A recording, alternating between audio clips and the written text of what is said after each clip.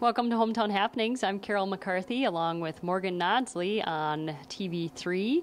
And we're going to talk to Morgan. If you can see right now, she is in the sign language, and she is a major education of the deaf and hard of hearing major. And she is here to not only tell us a little bit about what she's up to. She's a 2012 graduate of Detroit Lakes High School, and now she is in her senior year of college, and she is majoring in education of the deaf and hard of hearing, and she's going to take a trip that we will learn a little bit about later on the show. But Morgan, welcome to Hometown Happenings. Thank you, Carol.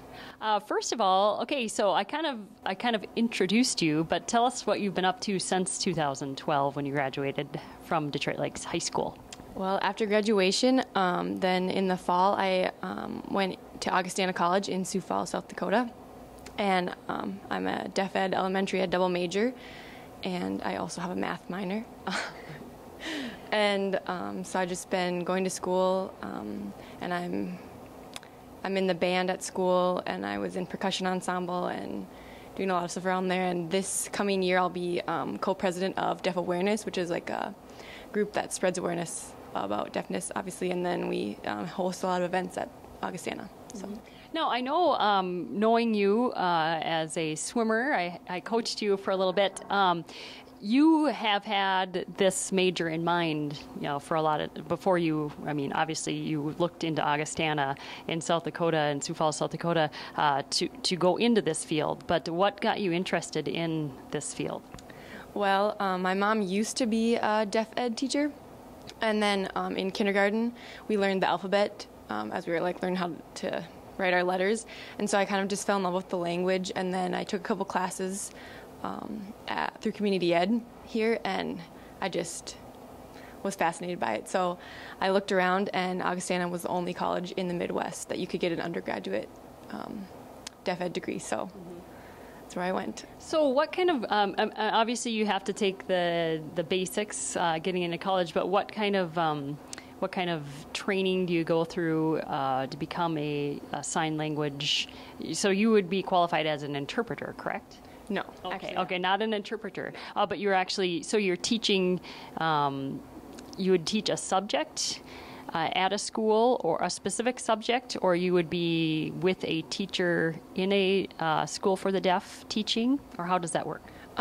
So my degree is I'd be the same as a regular teacher in a regular classroom, and so I can have my own classroom, and I'm going to be certified as a elementary education teacher too, so I'd be the same as any of the teachers at a regular school, but then I know sign language, and so we work a lot on how to explain things and expand, because a lot of deaf children don't have access to language, and that's the biggest problem. Because for us, we can just sit down and you can listen to the radio, or you can hear your parents talking, and deaf kids don't have that luxury, so you have to actually teach them lots of things that most kids just pick up. And so we learn a lot about how to make things visual and use lots of graphics and pictures, and we expand with, they're called classifiers, and it's to show what happens, not just tell what happens, so it's kind of like telling a story almost, so we work a lot on that too. All right. So when kids enter elementary school, do they go through what a typical child would go through preschool, or do they come in and obviously they would have to know some form of communication, but not necessarily once they enter elementary school? Yeah, there's early intervention programs where outreach consultants will go into the home and work with the families on sign language, and some parents are deaf, so they will teach their kids sign language, but they've told us, we work a lot with making sure that they have a solid foundation of language to start with, because you can't really start working on a second and third written and spoken English until you know at least something to start with. So we work a lot on getting the basic understanding, and there's lots of kids that come to elementary school that don't have any language. 2 years ago in January, I did a practicum at the Metro Deaf School in St. Paul, and there was 2 kids that came from Somalia in September that year. And so in the just short month that I was there, they picked up an incredible amount of language, and it was just amazing to see. So it's really exciting. Well, that was one question I asked you earlier, was that obviously there's sign language, which is a language, but there's also the language within the sign language. So a Somalian, if they were speaking Somalian with sign language, it would be totally different signing. Yeah. So last January, I went to China with the Augustana band, and we actually met some people from China that were deaf. And so that was really exciting. We were in Tiananmen Square, and it was really crazy that we even saw them. We saw them like across the area, and so we like walked over and like, hey, we know sign language, and we started talking to them. And so I know that one of them, they liked the people that were tall. We had some really tall people in the band, and so their sign for tall was tugging on your ear, and our sign for tall is like tall. Oh. Or like you can say they grew, but they're tall. Yeah, so it's like there'd be no way to know that unless you talk to them. So. Very interesting. I'm talking to Morgan Nodsle. She is a Laker alum, and she is in college at Augustana in Sioux Falls, South Dakota. She is an Education of the Deaf and Hard of Hearing major, and she is also going on a trip coming up in 2016 that we're going to learn more about next on Hometown Happenings.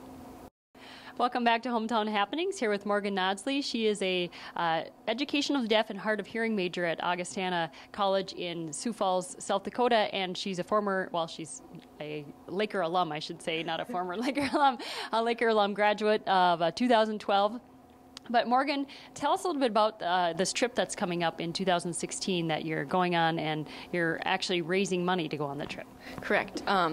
January 2016, we'll be going to Jamaica, my friend Megan and I, and she's also a deaf ed major, and she's secondary ed and English. So you have to triple major when you're secondary ed, so that's a lot of work for her. But we are going to Jamaica to do a practicum, which is kind of like an internship, kind of like student teaching, at the Jamaica Christian School for the Deaf, which is right near Montego Bay. And it's part of our Civitas honors project for like a senior honor project. So we're gonna go there, and we're bringing laptops and school supplies and books to them because it's a very low income school in the rural areas outside of Montego Bay. And so, yeah. Okay. So you're looking to raise some money, and do you have a site that people can go on and learn more about the project and maybe make donations? Yes. They can check out our blog, which is called Megan and Morgan in Jamaica, and you can just search that in your search bar, and it'll take you right to the page. It's on Blogspot, so it's kind of hard to figure out how to get there. But there's contact information on there, and so you can contact me or Megan. It doesn't matter. And we didn't set up any online funding, but they can just call us and we can work something out. So. Okay. All right. Well, I know you've learned a lot in college because you're going to Jamaica in January. Yeah. So, no, but it's a dire need situation. Yeah. They the administrator that came to the U.S. to do a fundraising tour told us that there's lots of teachers at the school that actually forego their pay so that the kids can eat, like meals during the week and on the weekends. So, yeah, it's really important that we go.